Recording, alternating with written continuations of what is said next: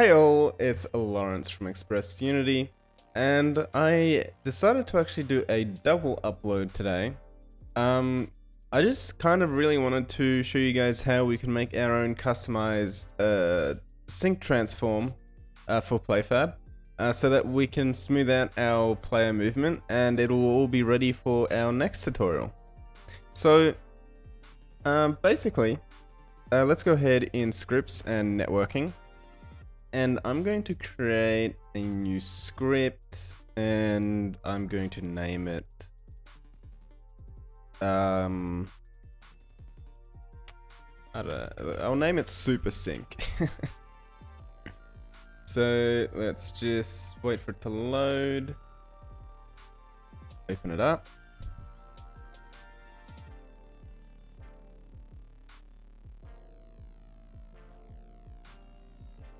Opening. There it is. Alright, so we want to be using photon, and we want to be using photon.pun. We're then going to be using monobehavior.pun, and we want a few public variables. The first public we want is a vector3, and this is going to be our object position. Next one is a quaternion, and this is going to be object rotation. And next we want to sync our scale. So this is again going to be a public vector3, and we'll just call it object scale. Next we want our lerp speed, so public float lerp speed, make this equal to 3. And then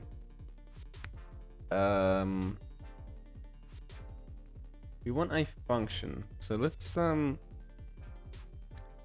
let's create a new private void, and we'll call it update transform. And we also want to make sure that it's an observable object, so shall we get the observable component, or inheritance rather, and let's just make it generate the onSerialized view. And then we will do if stream.isWriting, or else if stream.isReading. Okay. So on the first line, we want to do stream.sendNext, and we want to send the current game object, the transform.position. And we basically want to do this for rotation and scale as well. So we then want to send the rotation, and then we want to send local scale, like so. Now on isReading, we want to say object position is equal to, and we want to make sure we convert the current stream.receiveNext to a vector3. So remember that the way this works, it's basically layered, right? So the first send that you do, the first stream send next that you do, will be the first to receive. So if I want to get the position, I want to convert the stream.receiveNext to vector3 on the first line. If I want to get the rotation, we do the same thing, but it will be the second line. I don't want to get the rotation in the first line and then the position in the second line, because you're going to end up having an error saying something like quaternion can't be converted to vector3 or something like that.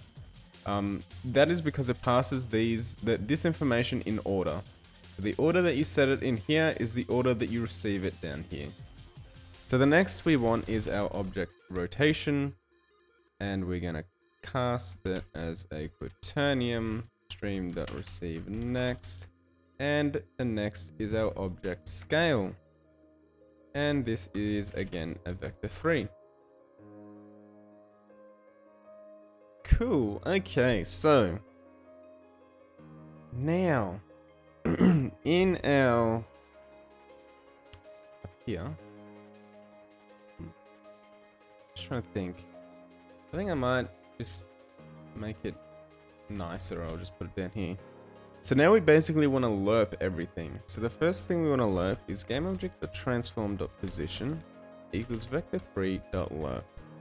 and we want to lerp from the current game object.transform.position to object position, and we are just going to say lerp speed times time.delta time. We're then gonna do the same for rotation, except we're gonna quaternium.lerp, and we're gonna say the same thing except for rotation and object rotation, and again lerp speed times time.delta time. And the last one is our scale. So local scale equals vector3.lerp game object.transform.position .local scale, sorry, and then object scale, and then lerp speed times time.delta time. Alrighty, so now in our update we want to say if photon view dot is mine, sorry, rather if it's not mine, then we want to update our transform. So if the current view isn't ours, we will basically do all of this on every other player. So this will ensure that we synchronize their position and we are lerping it, so this should give us a much smoother result. So if we go ahead and on our resources we have our player, let's just wait for it to compile. No errors, good. So we no longer want the photon transform view. Instead we want to get our super sync that we just made. What happened? There it is, super sync. We want to then have it as an observed component, and lerp speed, let's keep it at 3 for now. So let's save that. And that should be it, I believe. We should be able to just build. And it should now be a smoother result. And then of course now we have this control to this variable, sorry, to control how fast it is. So if we have no lerp at all, it should snap to the position every time it receives data. Whereas if it has lerp, it should smoothly transition from one position to the next every time it receives new data. So let's just log in.